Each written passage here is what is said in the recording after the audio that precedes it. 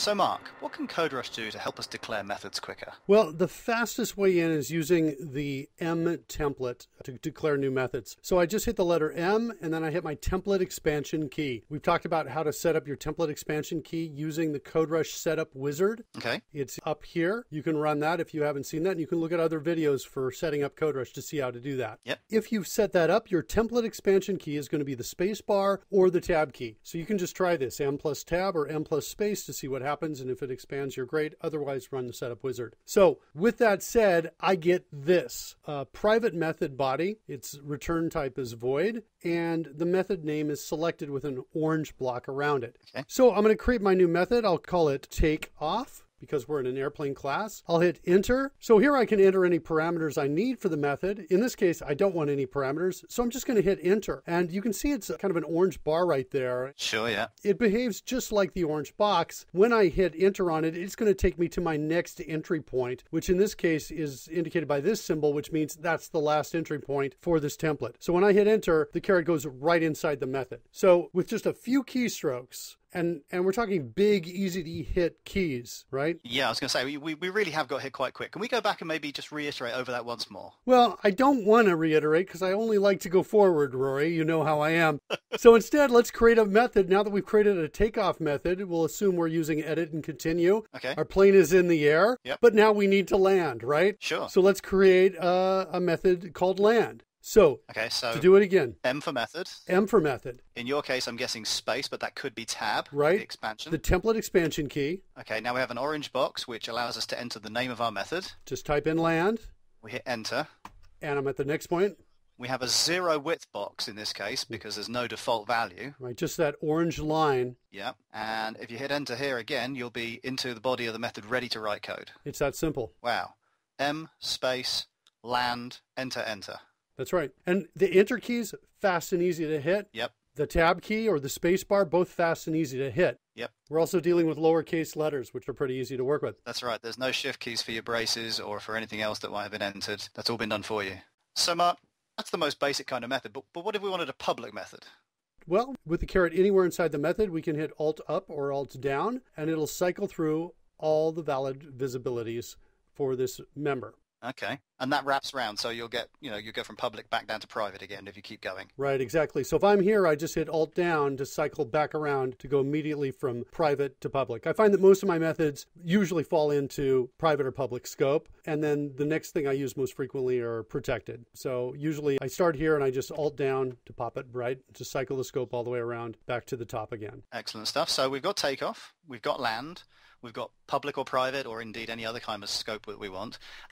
But these are void methods. What if we want to return a value of some kind? If we want to return a value, you could just type it in, right? You could select the void and double click it and then type in string, for example. Sure. But that would burn out your fingers in a short period of time and end the lifespan of your effectiveness of your hands. And as a programmer, we need that. So we want to reduce the likelihood of RSI and we want to reduce the amount of keys that we press. And so to do that, we're going to instead type in the letter M and followed by a shortcut for the type we want to return. Okay. I've got a list of the common type shortcuts over here for the common primitive types, things that you use frequently. So if we want to return a string, we would just type in an S right here. So M for method, S for string, and then our expansion key. Okay. And check it out. Yeah. It just saved us like 6 keystrokes. That's good, because I would imagine going left, left, left, left, left, left, control, highlight, type in the word string, and then I've got to get back where I was, wherever that might be. Exactly, right? And there's moving around a lot too. And a lot of times that moving is you're holding down the control key or the shift key if you want to select as well to go get those pieces. So I'm just going to call this get model name. Again, no parameters inside. And now I want to return something. If I want to return something, I can use the letter R.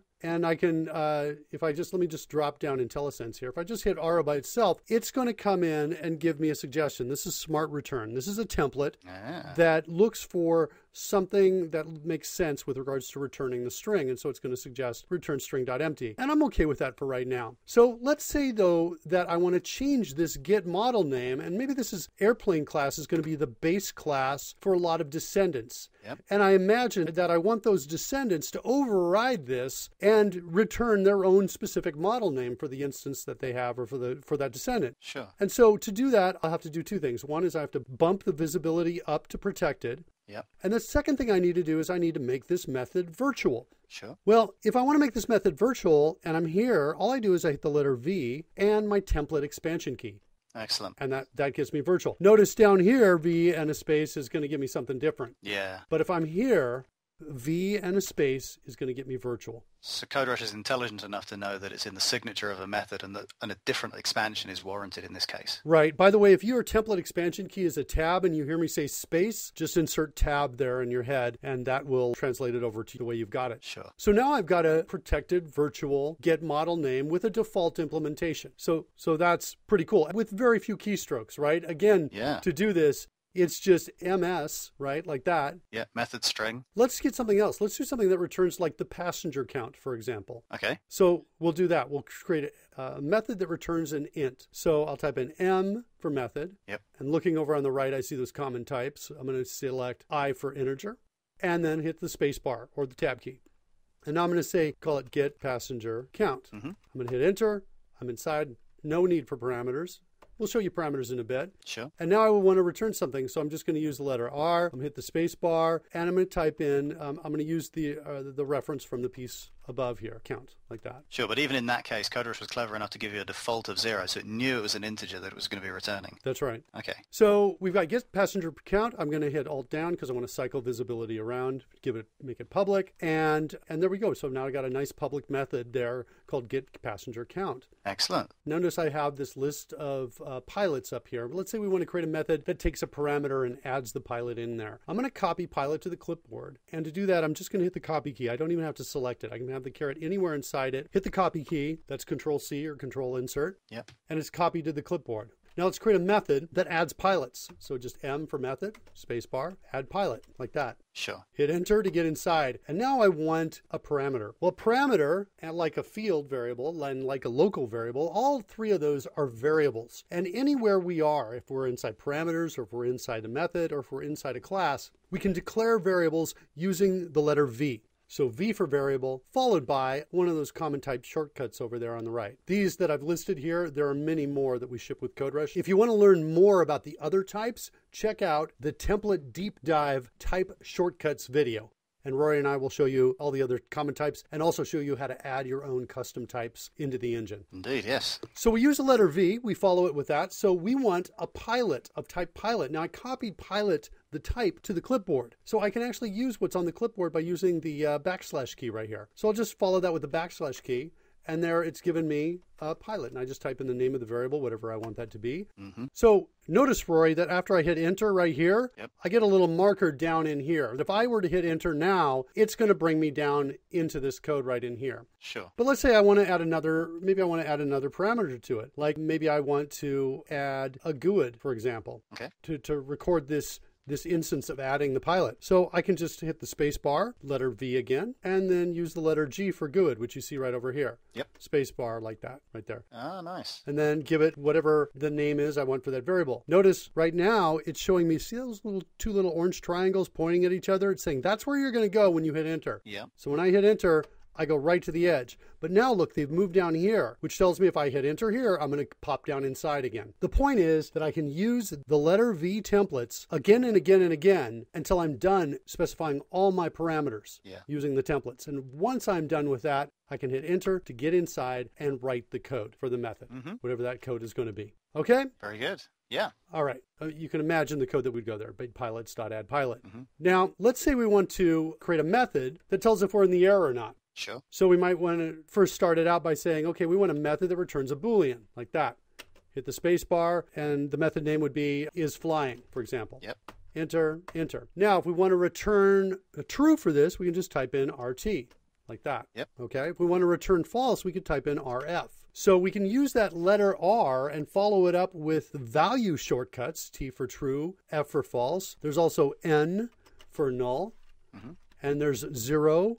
So R0 gives me return 0, like that. Yeah. And there's also RSE for return string.empty. So we've got a lot of returning things. So if you need to return values, there are a number of templates that start with the letter R that can help you quickly return values. So for now, we'll just type in RT for returning true in there. Sure. So let's create a descendant of the airplane class. Type in C for class, followed by the slash for the type there, want to create this descendant, and this is going to be maybe a C130, like that. And now I want to override that method in the ancestor class. Yeah. One of the templates that's useful in that scenario is to type in PTOV. PT stands for protected, OV stands for override. So if you type in PTOV here, you get this. Sure, yep. And now when you hit the space bar, IntelliSense kicks in and suggests get model name. Yeah. So it's a very, very fast way to get an override without having to type in the words protected and override. Yeah. I mean, the less we have to type, or the more that we can get to CodeRush to type for us, the less chance of us getting it wrong. That's correct. One other thing I want to show you is, let's say you are just here. I'm going to comment out this right here. And let's say you're just at that point.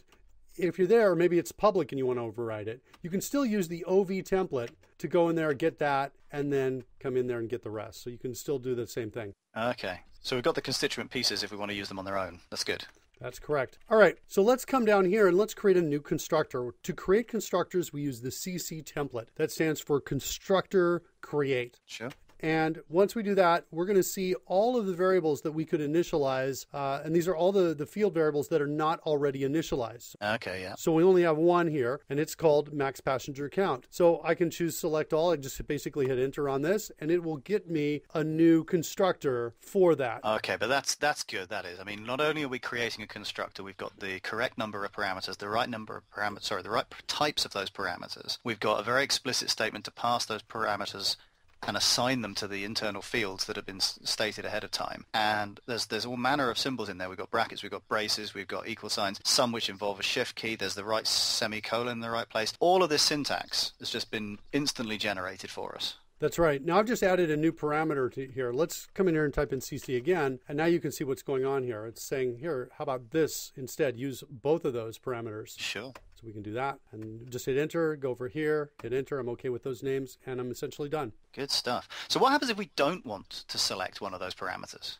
Let's imagine that we have just the is grounded, maybe, that we're interested in for... Okay, so we can do that. So let's do this. CC again, and then we just come down here, just hit the space bar to toggle it, and now we hit enter. Okay, nice and simple. So pretty fast. Yeah. Yeah.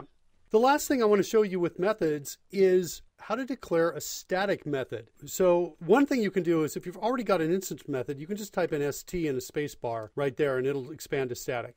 So you can see that. That can work. You can also do it from the beginning if you use an uppercase M. So if I want a static method that returns a double, maybe for like get total of, or maybe an int instead. So it would look like that. So uppercase M, lowercase I gets me a static method. And I might get something like get total of, or get max height of all planes or something along those lines. Yeah, yeah. Something like that. So that would be my code. That's what it would look like. That's how I create statics if I know in advance. But to be honest, Rory, I rarely use that. I only use it when I really know for sure that that's the case. Yeah, yeah. By the way, let me show you one more thing. Let's come in here. Let's just create a new class. I'm going to make the class static. Watch what happens here. Let's get rid of this. So watch what happens here when I use the letter M. Ah, very nice. Yes. So notice it was a lowercase m, but because I'm in a static class, I don't have to make it uppercase, and it gives me static already. Yeah. Excellent. And that's it. That's the introduction on declaring methods. Those are the different features that are out there for declaring methods. There are other features in CodeRush that we'll go into in other videos. One of them for declaring methods is called deep declare, and I will show you that in another video. Look for the deep declare video separately. Okay. Well, thanks very much, Mark. We'll see you in the next video.